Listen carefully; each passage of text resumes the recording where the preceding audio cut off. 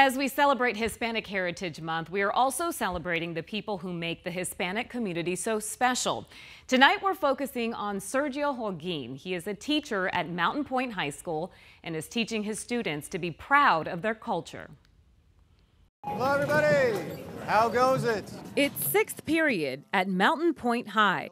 And inside Mr. Holguin's AP U.S. History class, it's a special lesson on Hispanic heritage. Why do you think Justice Sotomayor is a notable Hispanic bio for today's lesson? My dad was a teacher for about 30 years. My stepmom was a teacher for 35 years.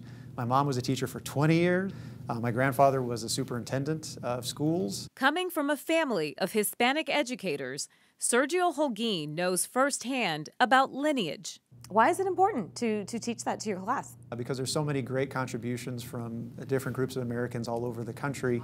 And if students can learn about these contributions and kind of relate it to maybe their family background or the way that they grew up, that could be something that inspires them to go to college or to go to a profession that they might not have ever thought before. It's that inspiration that fuels his students' curiosity. But I definitely want to go to college because my parents, they didn't have that opportunity to go to college, and they want me and my brothers and sisters to go. And also gives them a sense of pride.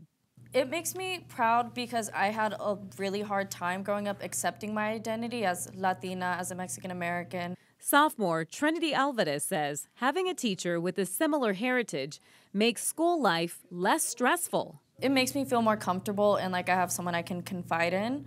Just because other teachers may not understand you, your culture, like your family dynamic. It's that cultural dynamic that Mr. Holguin wants to share with all his students.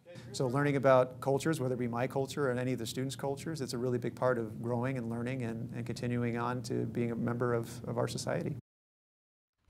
All right, Lindsay, and on 12 News, we'll be celebrating Hispanic Heritage Month all the way through October 15th, which is when the month ends. Yeah, it's nice to hear from students who love their teachers. It is.